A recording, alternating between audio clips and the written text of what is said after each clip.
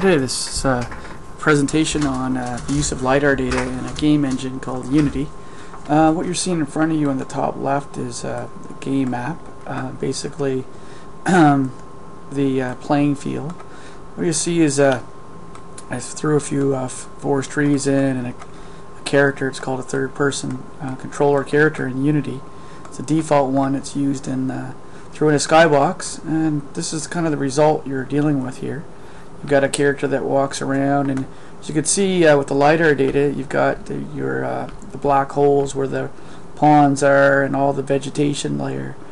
And you'll see a lot of height map in here, because what I did is I used what's called a normal map to basically take the LIDAR data and bring it out to see a relief on the terrain. One of the keys about the LIDAR data gives you a lot more detail, both vegetation and ground detail. How I did it, you can see in here there's just a simple plane, and I'm using what's called a parallax specular shader, and in there's a base material I've got in here of a normal map, or sorry, a diffuse map, and I'll bring that up to show you the diffuse map and diffuse map detailed rather. So I'll bring it in here. It's called LIDAR. So I'll bring this LIDAR, and what I use is for editing. The base map is Photoshop, and one of the tools that we use heavily in doing normal maps is the NDO plugin. So this was the original LIDAR information that was on the game engine that was brought into Unity.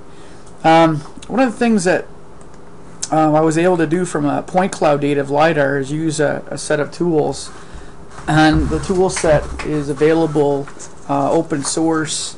There is a license, a commercial license issue, but it's called the LAS Tools, and I was able to take a point cloud data and actually directly create a PNG with the LAS2DEM converter, and this gave me the nice PNG. It was quite large in size. It was 50 megs in size, and then I brought it into Photoshop, which is this tool right here that I was just showing. Just a sec here, load it up.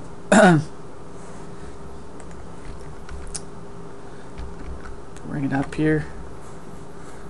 I think I had it open, maybe not. I must have closed.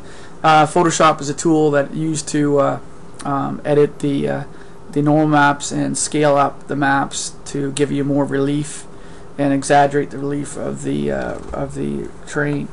Another thing I use is a height map, and you can see it moving, and it allows me to adjust kind of like the level of the elevation. And even while I'm playing, I can adjust the height map to get an idea of how it looks in real time. So I can go in here, and if you look on the left, I can get near a pond, and I can go in and change the height map to see what kind of relief you have, and the value that suits the elevation is about right here, just to give you kind of an idea of a deep hole where that pond used to be. So these are pretty cool game tools. I put a skybox in here with a dawn dusk, added a few trees from the forest pack, and it's able to give me a kind of more realistic view of a terrain. I could easily add the original map view of the area, but the idea of see these curves in the ground, these might be old geological features or geology that's underneath the ground, and LIDAR allows you to look under vegetation layers and ground layers of the earth, and it's bringing about a new age of archaeology and mining and environmental technology. So hopefully you enjoyed this presentation. It's very technical, but it just gives you ideas some of the things that we're working on in research. Thank you very much.